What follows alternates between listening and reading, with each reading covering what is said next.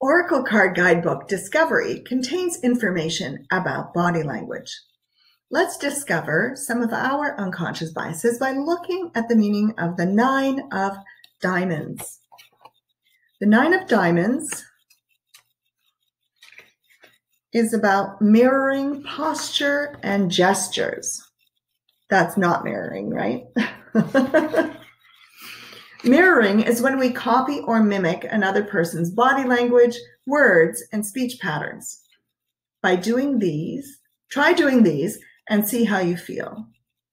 Mirror leaning in and distancing. Try it today and see how you feel. Mirror posture, but don't mirror low power postures. And mirror how large you make your hand gestures. Some people speak with large gestures. Some people speak with smaller gestures. Try mirroring them and see how you feel. Notice how you feel when people mirror your posture and your gestures. Tap into your unconscious mind to discover your bias. That's from the Oracle Card Guidebook Discovery, and the message corresponds with the 9 of diamonds. My name is Monica Levin, and I am an inner guidance communication coach and a body language trainer.